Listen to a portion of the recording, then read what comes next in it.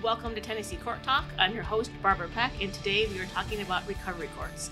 This podcast is intended for all audiences. My first guest is Circuit Court Judge Tammy Herrington of the 5th Judicial District, which covers Blount County.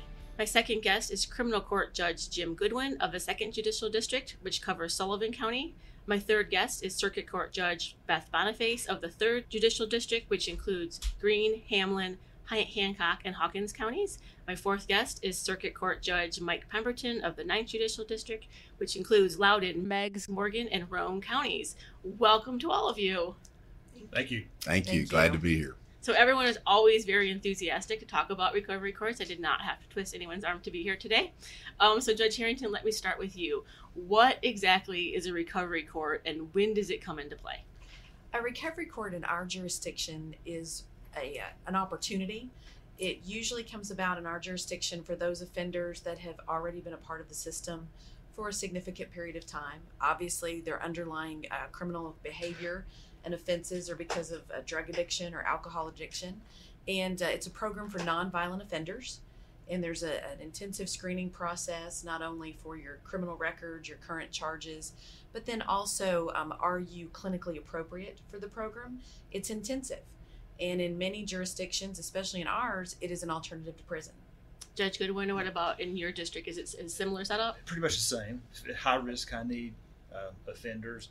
You know, when I first thought about starting a recovery court, I thought, like I think a lot of people do, that, I'm going to catch these folks at the very front end of their addiction, their very first time in the criminal justice system, and we'll make some changes and they won't come back. And it was a shock to find out, no, recovery court is just the opposite. Recovery court is to catch those folks who have a high risk to reoffend, a really high need for treatment, and to catch them before they have to go spend a significant amount of time in the penitentiary. So it's not a first offender program. It's a let's see if we can save these people before they're just totally lost. So how many times on average would someone have been involved with the criminal justice system before they go through recovery court? I don't have an average. I know in our court, they have to have a felony conviction and they have to have a sufficient length of sentence that they can work their way through the program and have enough time to do that. And it takes 18 months to 2 years to affect the kind of behavioral change that we need.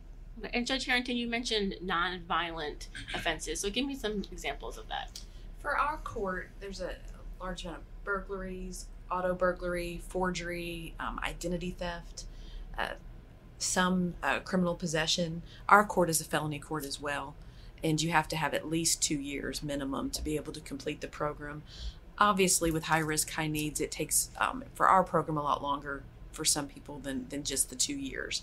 And so when nonviolent offenders, again, think of things that the behavior is to fuel that drug addiction. And so you would not see aggravated assault, you would not see rape, you would not see violent offenses. It's mostly property crimes. And then what's the process for, is it the defendant or the defense attorney who makes that motion for this defendant to go to recovery court, or is it the prosecutor? Like, who is involved in this decision? For our jurisdiction, we have a large recovery court. I average between 120 to 130 people.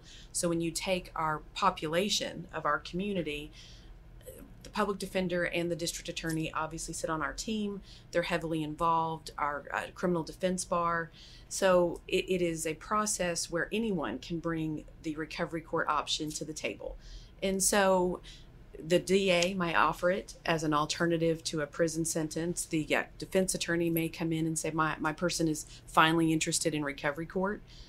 It's offered, and lots of times it's not taken the first time it's offered. People may go to prison and come back and reoffend, and then they're offered recovery court and they realize that maybe now's the time that I do need to take it.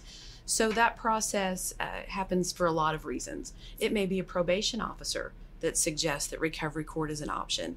And then the process begins. We have referral forms that are in the courtrooms, be that sessions court, circuit court, criminal court, and those are processed.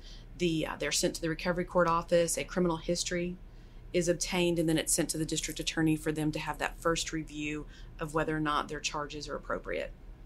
And Judge Boniface, tell us a little bit about your court. So we have currently about 40 people in our court. We meet weekly. We have very intensive oversight. One of the nice parts about our court is the community has really gotten involved with our court. We have the Chamber of Commerce. The head of that came to our court the other day because he had employers that were talking to him about the fact that our participants are the best employees that they've had. And they're like, we need to get this out to everyone and let them know that this is a great place to find employees. And so we've really gotten a lot of community support. Our county commission is completely behind us. They recently have purchased 2 homes for us so that we can have sober living homes. That's one of our biggest challenges, is finding housing for these people. So, I think that's one of the really defining parts of our court is how the community has really offered up a lot of support. Okay, so criminal court happens sort of at sentencing as an alternative sentencing. Instead of going to jail, you're going to accept recovery court. So what exactly is a participant going to do in recovery court? In our recovery court, ours is a little different because we have partnered with our sheriff's department to provide a stabilization phase.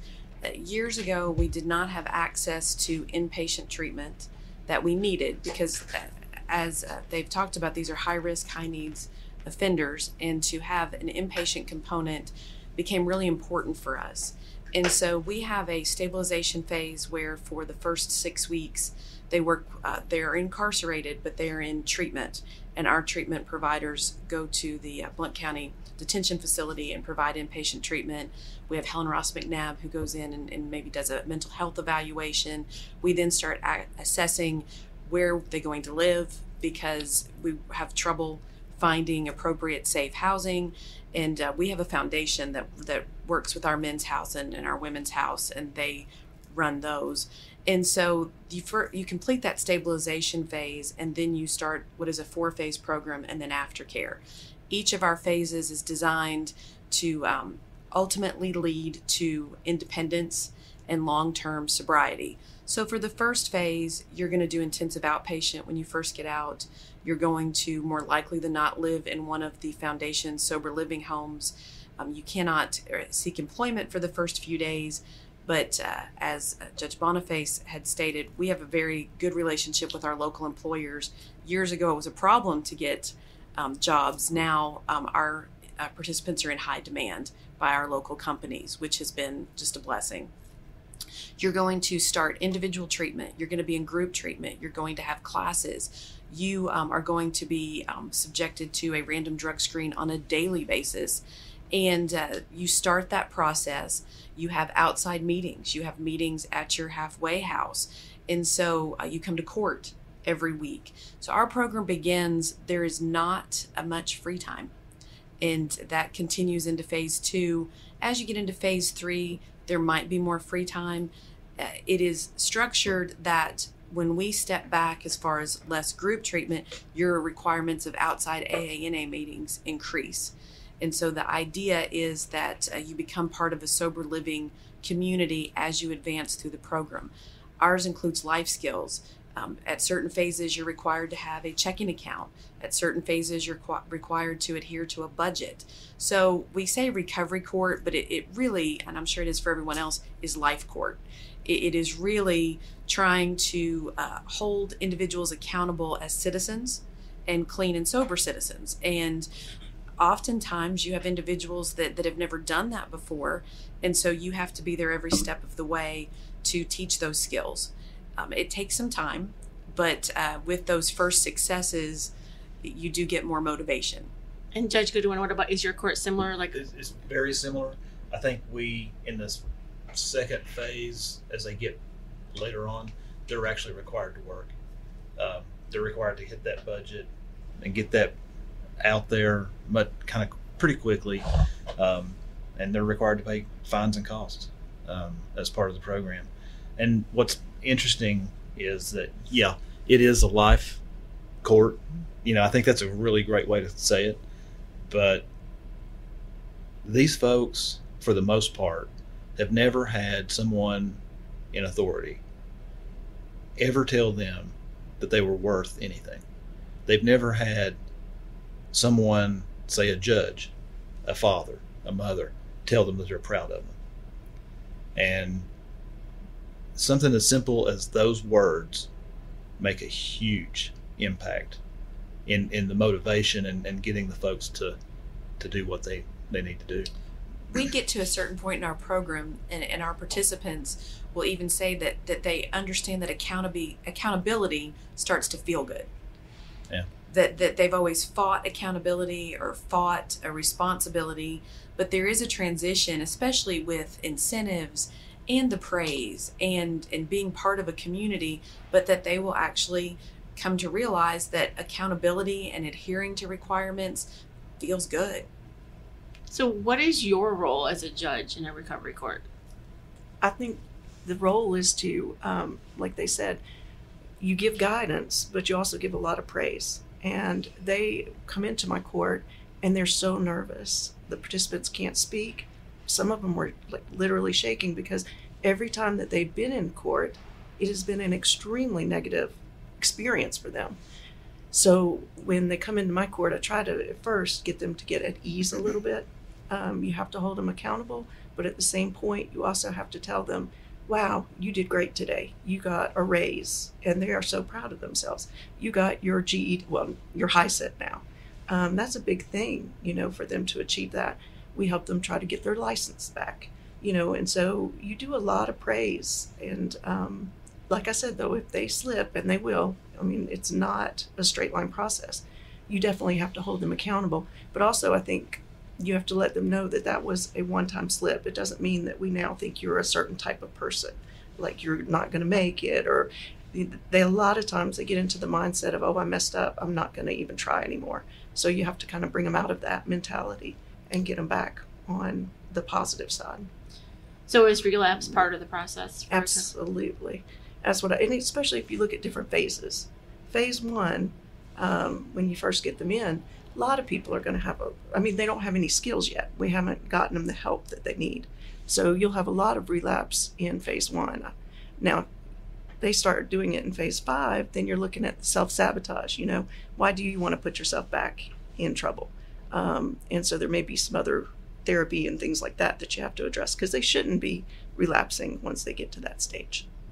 I will say this, the relapse and the mistakes, they do serve a purpose for a lot of participants, in that they are so used to making a mistake or failing a drug screen and then running from the consequence because it's going to be locked up, thrown away.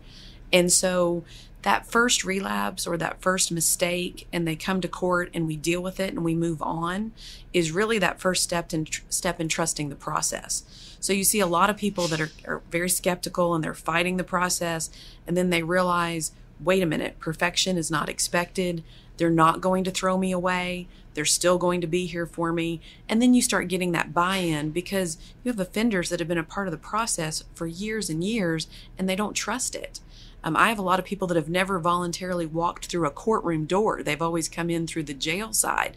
And so little by little, when they start realizing, wait a minute, they're not going to throw me away, you start being able to make more progress. Judge Pemberton, so tell us about your court, because I know your recovery court is a little bit different than the other 3 judges. So tell us about yours.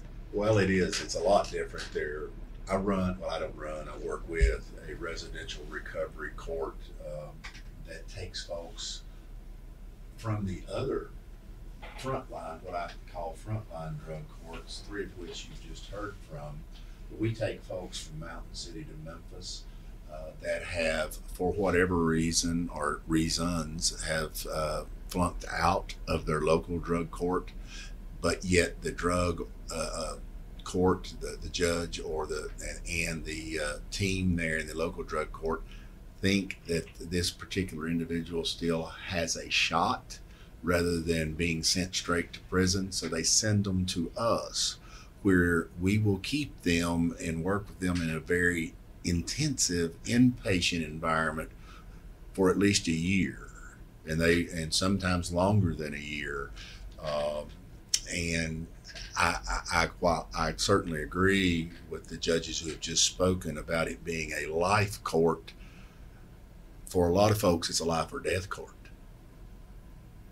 is the reality. And so our court is different. These folks are on the front lines. We're sort of the backline last resort before going to prison for a long time. And so we get these folks, men, and we keep them for at least a year, and they go through an intensive program during that period of time. Residential.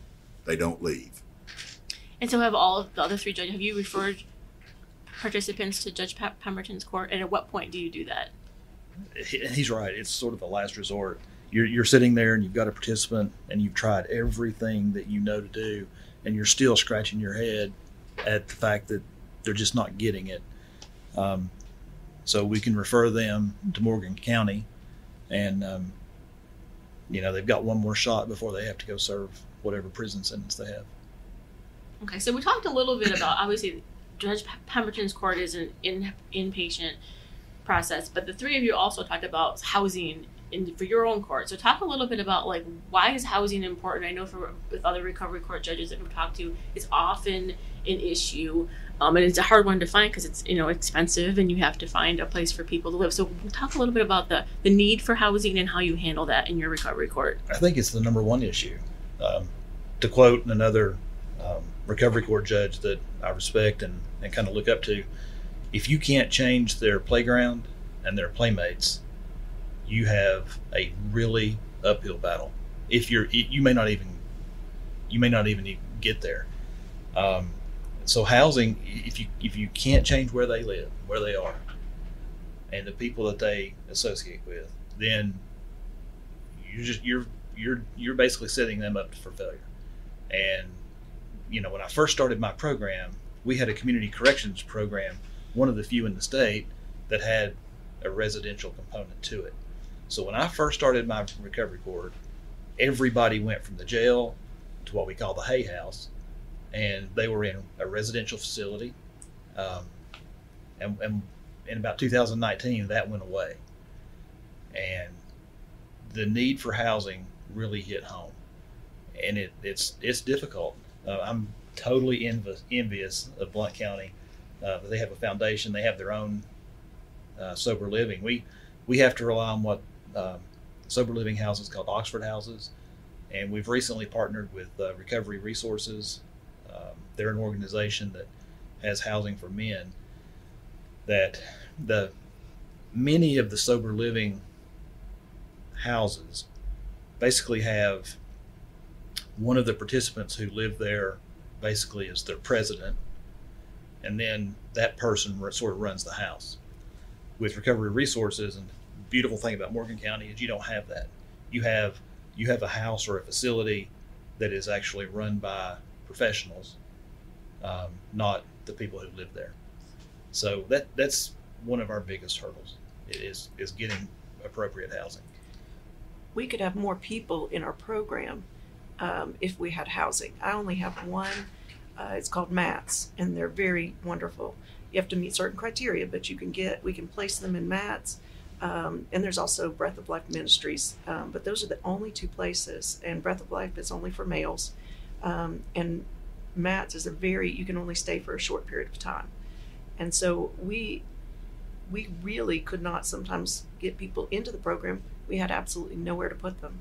The rental house market is insane in our area.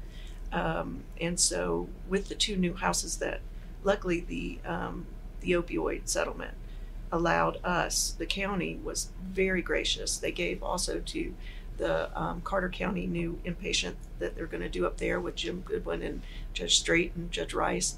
But they also gave me enough money to buy two different homes. But without that, our program, we were stopped because there's nowhere to put people. Absolutely nowhere. And from the recovery court standpoint, the residential recovery court standpoint, obviously we have them housing 12 months or longer. But then when they successfully complete our program, we send them back to the local drug court program from where they came. And from our perspective, the number one indicator of future success of those folks that we send back is stable housing. And the drug courts, that the local drug courts that have the housing component, the folks that we send back have the greatest chance of future success. And they can go to that housing and they can continue to move along in their program with the local drug court until ultimately they will graduate from that program just like they graduated from our residential program. So when we get our participants from Morgan County, when they come back to us, they go automatically to our men's apartment complex. That is part of the foundation. And so it is very important. And even when they come in to visit, they stay at our men's apartments and sober living. And so that's an automatic pipeline that when you come back from Morgan County, you're going to our men's sober living apartment complex. So you talked about the foundation. It's interesting. I'm not sure how many recovery courts have a foundation, but it was in the works when I took the bench in 2011, and then they asked that we continue to try to achieve that goal of a 501c3. The only way that we were able to do that was because of our participants. Obviously, when you go to the community and you ask for money for drug addicts, it's not a popular cause. It is not well received. And so we tried to be creative in how do we educate the community. So we started a public speaking tour with our participants. We went to Kiwanis, we went to Rotary, we went to the Leadership, Blunt, and some of the other organizations. Then the next thing you know, we're invited to the schools. And so we're there speaking to the 7th graders. We're there the day of prom. And we found through all of this that no one wanted to hear from us. They don't want to hear from judges. They don't want to hear from DAs. They want to hear from the participants. And so through that process, we got a lot of community support, and we're able to start the 501c3. We started with one single house that quite honestly was bought by one of our graduates and leased back to the program. And then as we proceeded on, we were able to then a person bought an apartment complex, leased that back to the program. And what's really interesting about it is our foundation runs the houses. We have graduates that work at the houses, full-time staff members that work at those sober living placements, but our participants pay rent, and they pay the foundation. They may receive a grant or a scholarship for a down payment because oftentimes they don't have anyone to do that for them. But in our program, very early on, if you're not employed full-time, you're doing the equivalent amount of community service. And it doesn't take but a minute to realize you don't want to work for free. And so, and if you get behind on your rent, then you're placed on restrictions and on all of those issues. So it really was a blessing. Some of our people, we can't leave them in Blount County in the beginning. So we partner with Iron Gate, which is a program in Knoxville that was started by one of our graduates, which has become very successful. And then Jelnick, possibly Cadiz in Chattanooga. What I have found is it was difficult and a little overwhelming when we got so big, having so many participants. But the bigger we have become, the more resources we have through our graduates and through our participants and through just the sheer fact that we have to partner with so many places. And one thing that I think the public is beginning to understand, and that certainly elected officials are beginning to understand, is that drug courts ultimately save taxpayer dollars.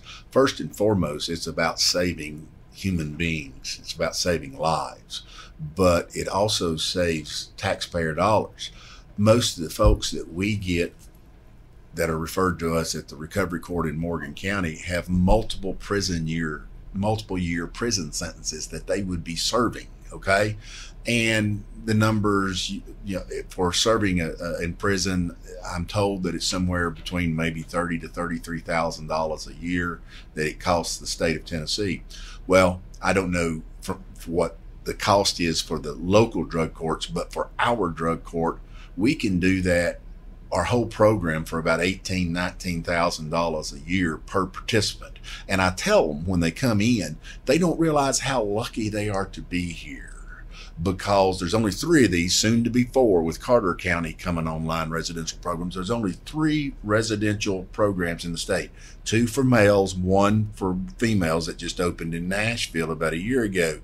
But I tell them that somewhere somebody believed in them enough to send them to this court, because if they had this problem and were not in the criminal justice system and they had to go out and pay for a year-long residential treatment, they would be spending $250,000 or more to pay for that.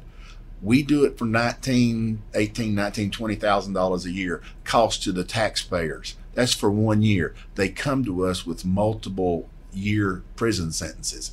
Do the math. 3 times 30 something is 90 something thousand. We do it for 19 or 20 or thereabouts. And so convincing elected officials, I think, may have been a problem in the past. And I'm sure that the housing component is the most expensive component for I assume, guys, for the local drug courts. But the dollars and cents really make sense from the taxpayer perspective once you show it. And I can give an example. We have a graduate that went through the Morgan County Residential Recovery Court program. He has a 25-year sentence. 25 years.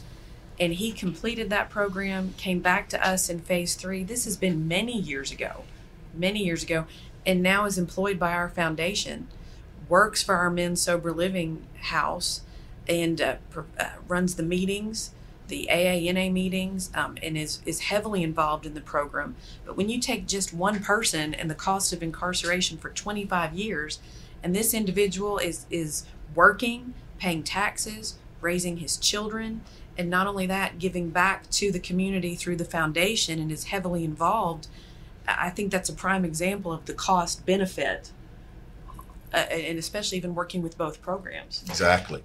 I mean, that's probably the best example I've heard. You mentioned a little bit about employers. So at what phase in your programs, at what phase does a participant have to be employed? And then what kind of employers do they often go to, and how do employers interact with your program?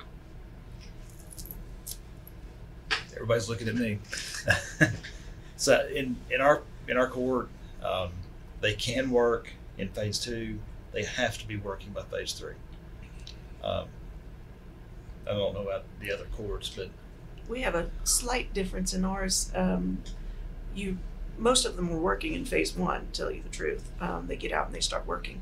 But we also allow, if they're doing full-time education, TCAT, we've got several people at TCAT. So not only when they come out of this program will they be sober and good employees, they also will actually have a skill. I mean, they can set up their own business if they want to. We've got a welder. We've got one of our female is doing the, it's a auto mechanic thing for big trucks. I don't know what you call that. But so if they're doing that, they don't have to have a job. If they're not going to education, then they do have to have a job. And most of them have it in phase 1, but they absolutely have to have it by phase 3. Ours is when you come out, you're the first 2 weeks, you're in intensive outpatient. And then after that, you have to seek full-time employment. We have a employment agency that we work with called GEAR in Blount County. They staff several of our graduates that help with the placement, and they work not just with us, they work with the Knox County community. They serve a homeless population, other recovery courts, but they partner with several companies, and it's really an amazing program. They will help you find your steel-toe boots. They will walk you to the floor of the factory the first few days that you're there. And they really have an understanding of what it's like to have not worked in that kind of environment and to help with that. Then we also have several employers that we have sent recovery court participants to over the years. They've done a good job, and by word of mouth, hey, do you know anyone else that wants to work here? And so we have several companies that we have several participants working there. Then the COVID crisis and the employment crisis was really beneficial to us. When people were looking for workers, we had them. And then they realized, wait a minute, someone else is going to be drug screening them. Someone else is going to be supervising them. Someone else is going to hold them accountable if they don't show up for work.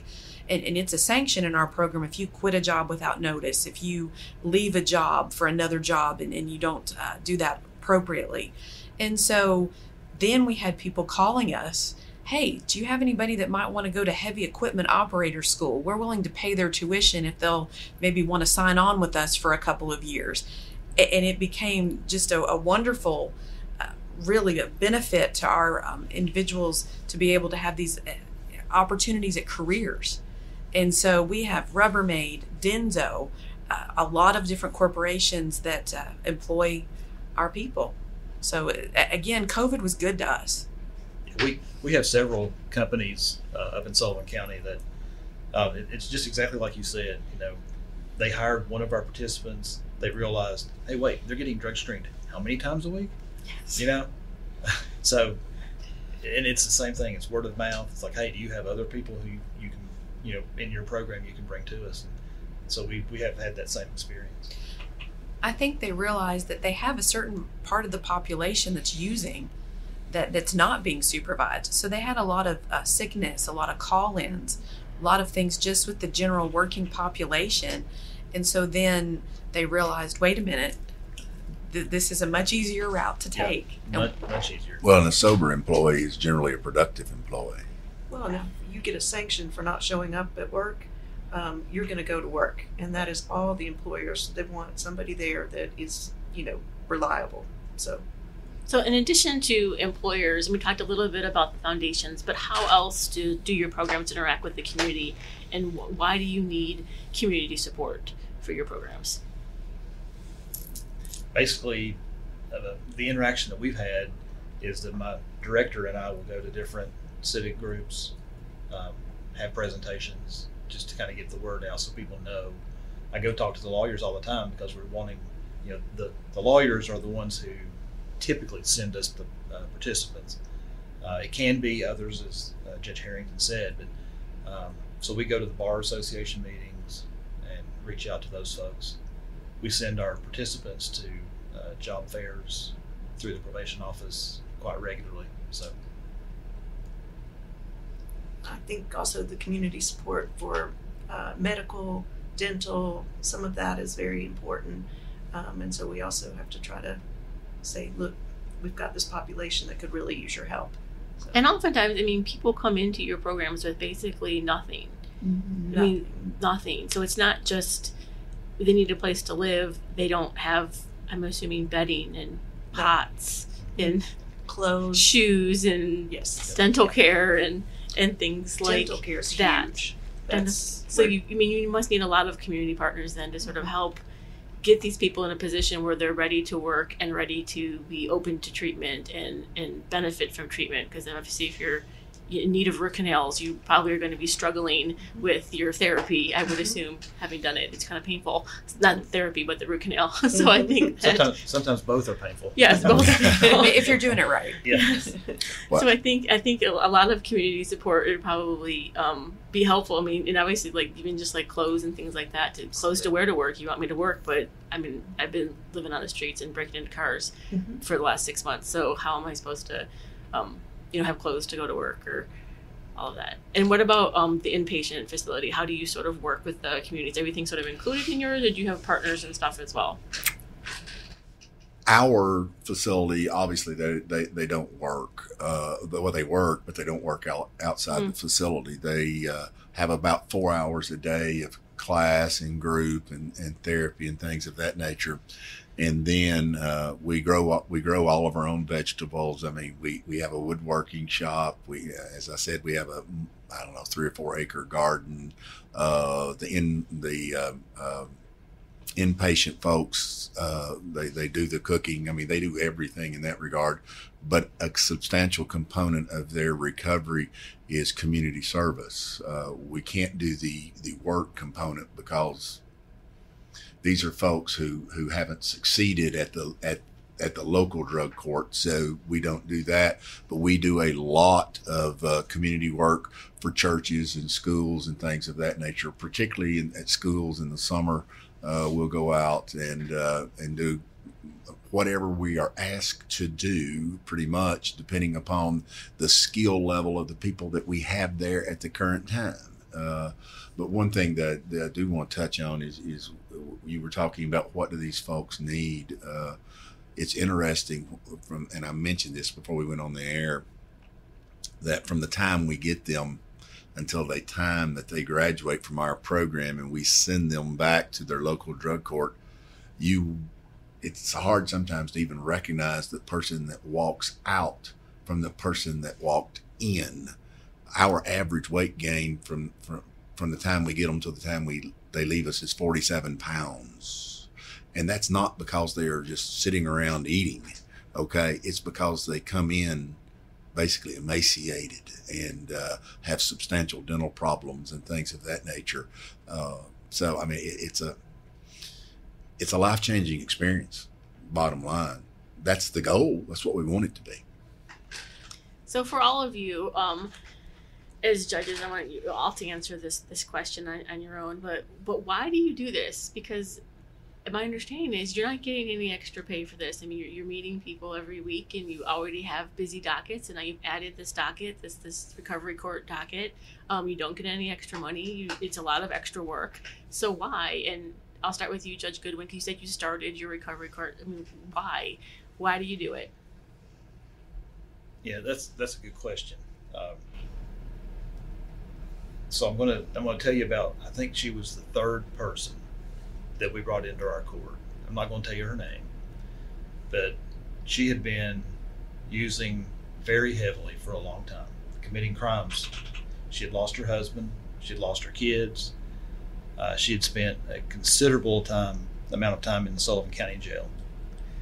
And when her lawyer asked her if she wanted to try this new program called Recovery Court, she was like, this is the way I can get out of jail. The way I can get out of jail. She and in her mind, she's told me all of this, but in her mind, it was, I can get out of jail right now. There's no way that I can make it. I mean, I will not complete this program. But for now, I'm out of jail. So she came for a couple of weeks, struggled, but she came and she listened. And she started participating in the group. And she started to buy in very slowly. And at some point, she decided, well, if I'm going to be here, I might as well try.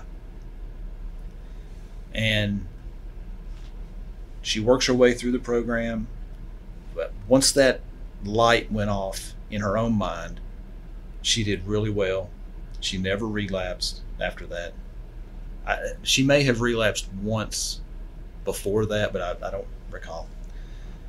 So we get to graduation, and she's one of the first people who graduate. And at this point, she not only has a job, she's a regional manager for a chain of restaurants. She's not only in a relationship, she got her and her husband reunited because he got clean and sober. After she graduated, she got her kids back. And she's continued to flourish ever since. And I thought, this is a great story, and I can tell folks about her, and it's really good for the program. Well, she came back to the second or third graduation just to show support. And we got to talking, and she said, right before I got this paperwork, I was very, very seriously considering taking my life because I had nothing left to live for. Lost my husband, lost my kids. There was nothing in life for me anymore. And the reason I do this is because of folks like her. This program saved her life. Not just because it got her off drugs, but it gave her purpose.